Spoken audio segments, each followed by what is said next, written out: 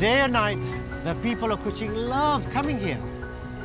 It is a place for gathering, festivals, or a Friday evening stroll. And of course, there are lots of people in Kuching right now. All different backgrounds, religions, and races mixing together harmoniously. But did you know that Kuching only officially became a city in 1988? Well, as a matter of fact, Kuching is the only city in Malaysia with two mayors, north and south, divided by the river. And the population is growing ever so quickly. Kuching needed somewhere to bring the people together, where north and south meet. And where else but right here at the waterfront.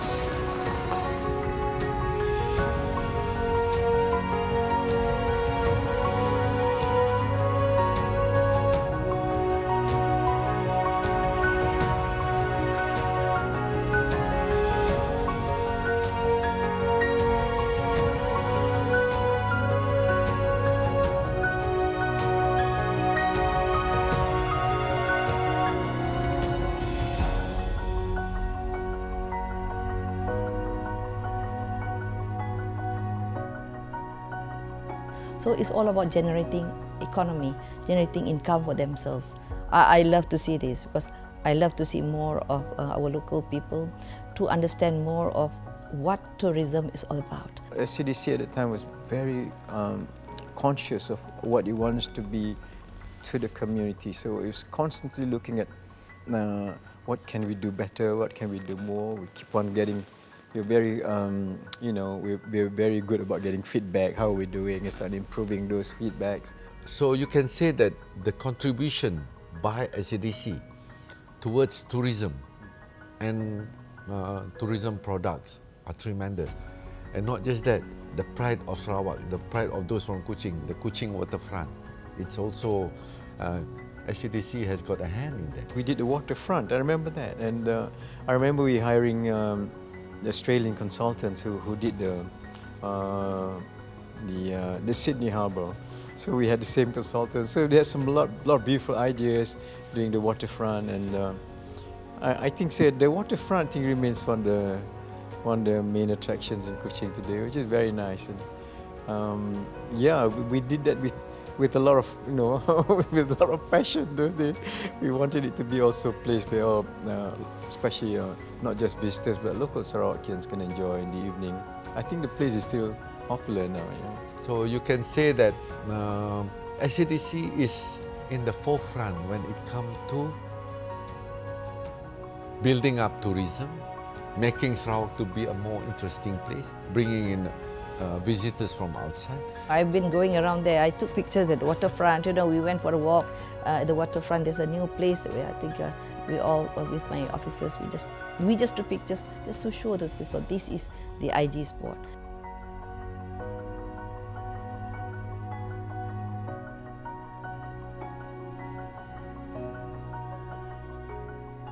Now, so many things happen right here at the waterfront. Before, it was a center of trade and exchange. Now, it is a meeting point of a different kind. And first developed by SEDC, it is now managed by DBKU, making sure that the development continues to work for the people of Kuching.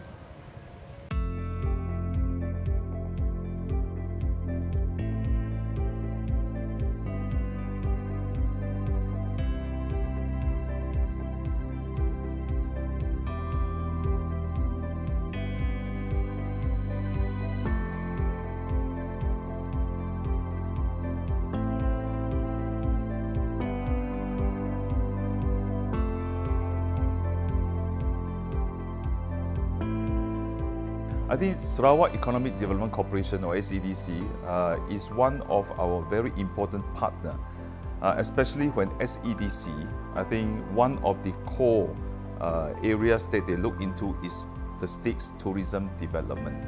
So we appreciate the contribution by SEDC in terms of providing a lot of star hotels, all right, resorts, and also not only that, in terms of physical infrastructure, they actually also involve a lot in events and festivals.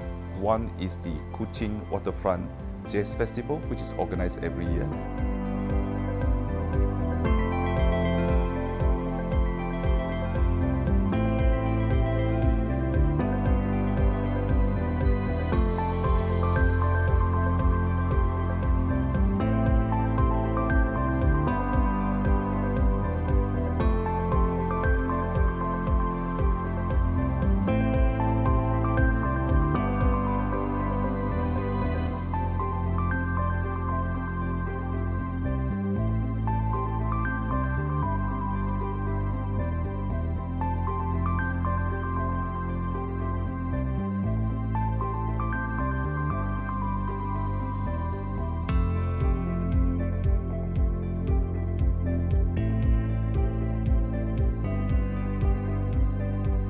Everyone we spoke to, they said, where are you going to?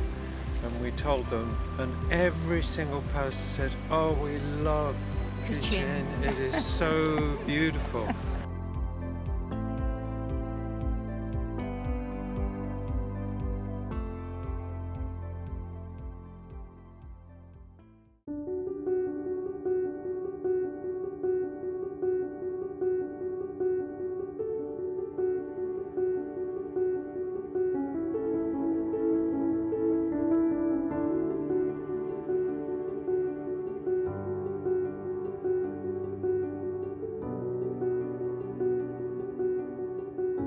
But this is nice because it's small. I love this waterfront. It's absolutely lovely.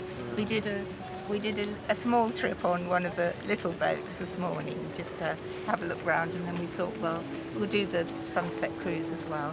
Everyone we spoke to, they said, where are you going to? And we told them, and every single person said, oh, we love Kuching. It is so beautiful. And so we're not disappointed. It is very beautiful. Yeah.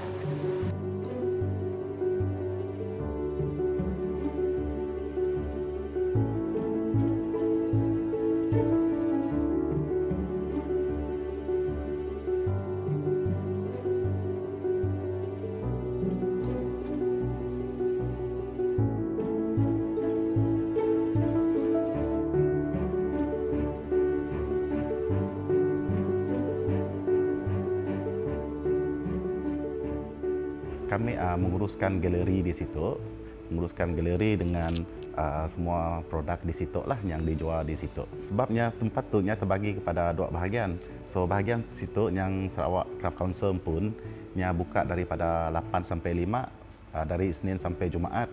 And then sebelah ya sidaknya buka daripada tiap-tiap hari lah buka 9 sampai pukul 9 pagi 9 malam. Yang menariknya Kuching Waterfront tu adalah tempat kunjungan pelancong sikit, and then tempat tumpuan orang ramai, sekira pelancong kah ataupun dari sini-sinilah, even kita pun lokal situ memang suka datang situ jalan-jalan, buat family semua. So far kini tu mun dibandingkan dengan dulu, kini tu nya okey lah, boleh dipadahnya lebih bagus lagi daripada dulu. So lebih banyak lagi orang yang datang melawat semua berjalan di area waterfront kini tu. Bagi pendapat kami aktivitinya sesuai selain daripada pameran craft, acara sidak basking macam dulu, acara basking, sidak berjualan di tebing-tebing sungai sebab ya boleh menarik perhatian orang ramai gitu lah. Kenangan manis kami di Kuching Waterfront itu adalah bila kami orang dapat menganjurkan Handicraft Week. Ya adalah pameran tiap-tiap tahun kami orang di seluruh Sarawak lah. Tapi kami orang ada mengaturnya ada pula ya masa saya di di waterfront situ. Ya kira paling best lah, walaupun lelah tapi kira best juga lah masa ya. Mun di Kuching kami orang akan pola di waterfront sebab ya tempat memang sesuai dan strategik lah.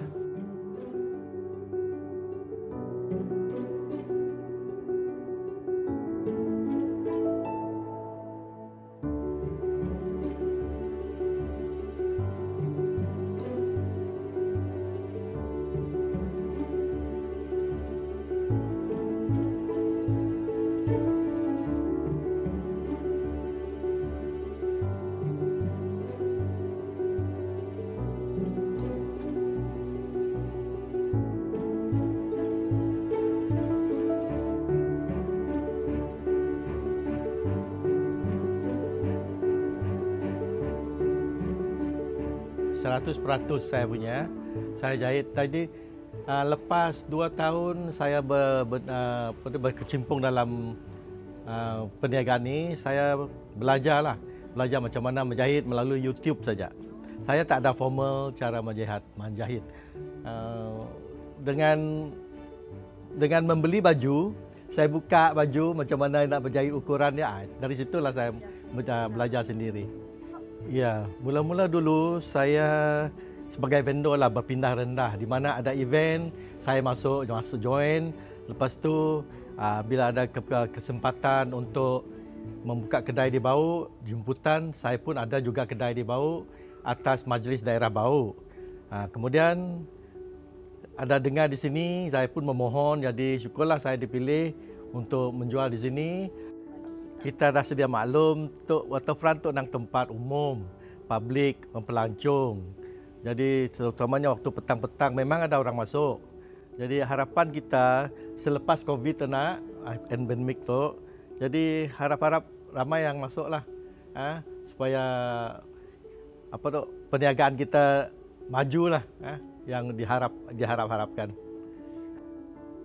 Kita dapat berkenalan dengan rakan niaga, ya, kenangan manis, kita berkongsi pengalaman dan juga ramai yang datang dia tahu di mana nak dapat pakaian macam ini, pakaian tradisional, di mana kita dapat sumbernya lah.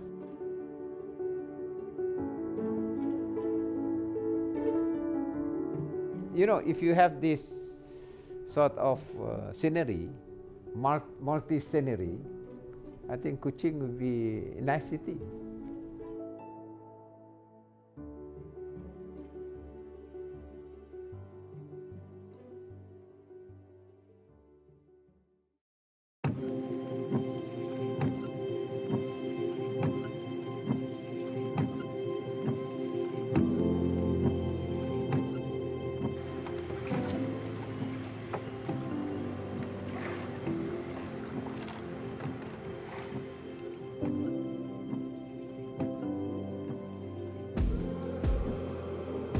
The river really is the heart of Kuching.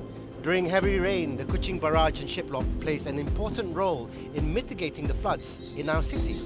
It is another SEDC development project. And that, ladies and gentlemen, is the little known fact.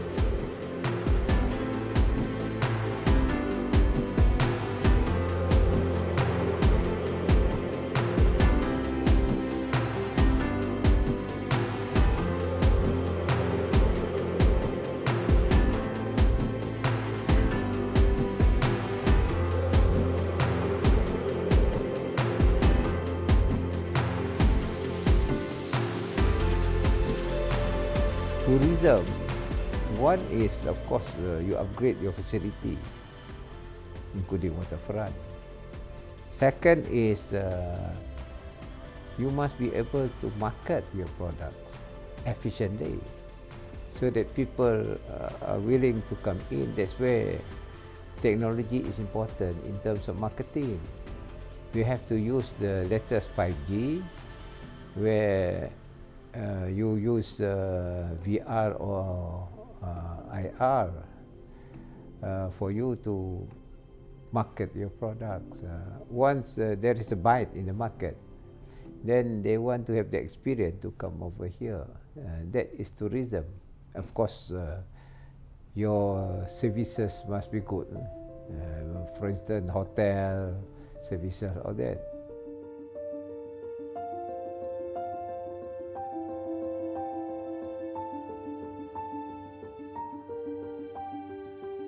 If you talk about development in terms of infrastructure, you see on our part, when there's any request for upgrading of infrastructure or rebuild the infrastructure, that comes under the economic planning unit, so we will have to request. But for me, I would rather see more of promotion and improve through the agencies that we have in Sarawak in order to help to develop tourism industry, because what SEDC or any other agency does is also to help the country to spur the economy. We look at it as spurring economy through tourism industry.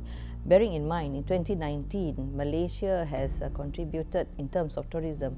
We were among the, I think, second to contribute to our GDP.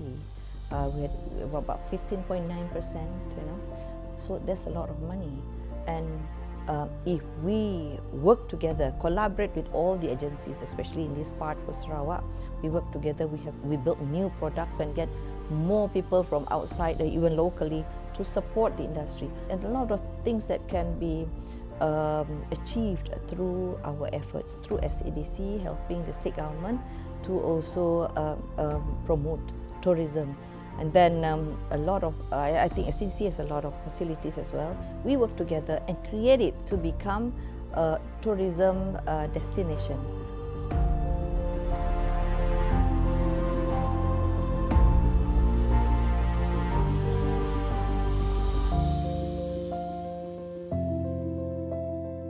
Now we are going to extend our waterfront right up to Satok, passing through the kampong. And then we are doing from Sungai Bedil right up to Kampung Tanjung. And I want to continue up to Kampung Tupong. And then once that is done, you can see we have to beautify our riverfront, this side. And the other side of Sarawak River is the Darul Hana development.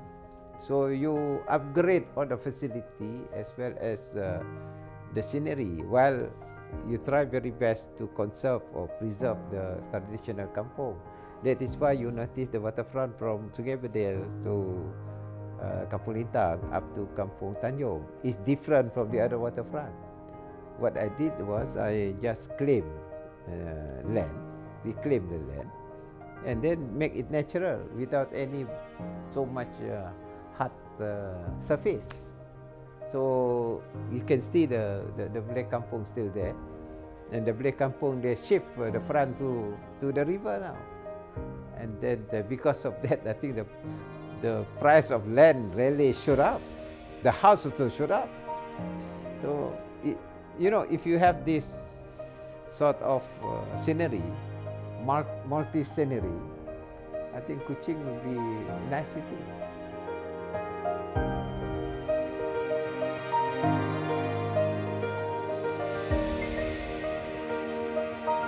The development of the river goes all the way down here on the isthmus, but at one time there wasn't even a connecting bridge.